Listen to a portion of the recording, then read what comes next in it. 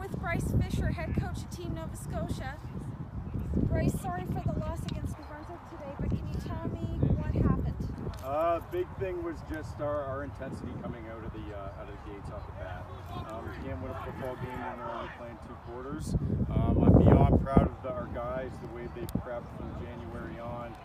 They came to battle in the second half. We tried to make it a close game in the second half, and I can't again say enough about those guys, enough about MB, the way they prepped, the way they hyped their guys up.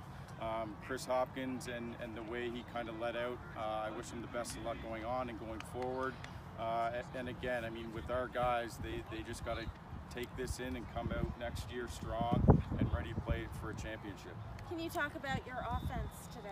Our offense played amazing. I mean, second half again, they came out gunslinging. I mean, we played great. I mean, Alan Young, I can't say enough about that kid. He grinds, and I can't wait to see him again in this tournament next year. Ben Hadley came in the second half again late in the game.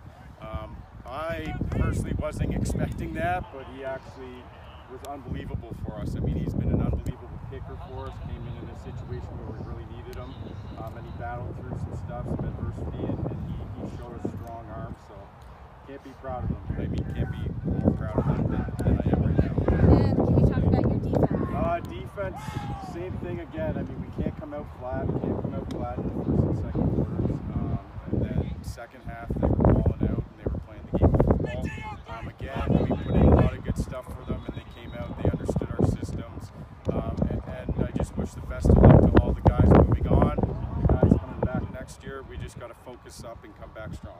My final question, Bryce, did Team Nova Scotia achieve their goal at the 2018 Football Canada Cup? And with that, is there one memory that you will take away from Calgary this year? I mean, just the way they bonded is a big one.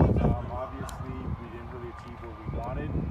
Winning games is what we wanted, but they competed in all 3 games.